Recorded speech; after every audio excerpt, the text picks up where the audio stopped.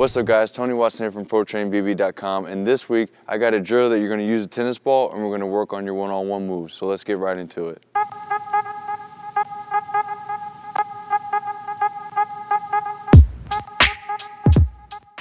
Alright guys, so for this drill today, you're going to be working on your finishing, your ball handling, your change of speed and direction, and basically your hand and eye coordination and a bunch of aspects on your game. So what you need is a tennis ball and one basketball. So how the drill starts off is you're going to be about 10 feet behind the three-point line and you're going to actually attack the wing with the tennis ball in your inside hand and dribbling the ball in your outside hand.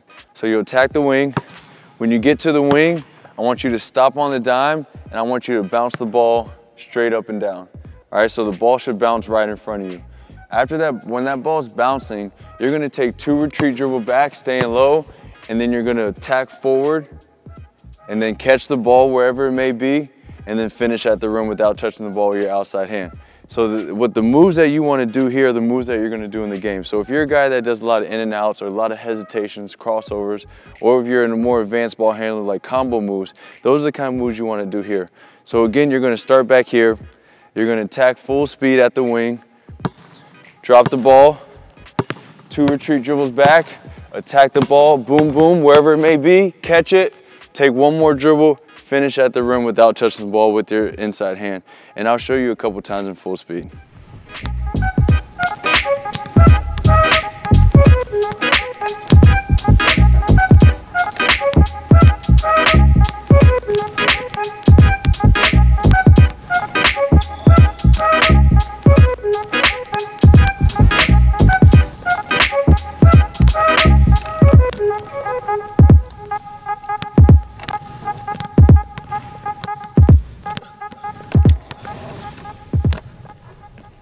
If you like this drill, please hit the thumbs up below, and in the comments let me know what other kind of drills you want to do and I'll be sure to bring that to you. And if you want to see drills that involve more of the tennis ball, please click this link right here and don't forget to share and subscribe to the channel. And I'll see you next Monday for a new video. Peace.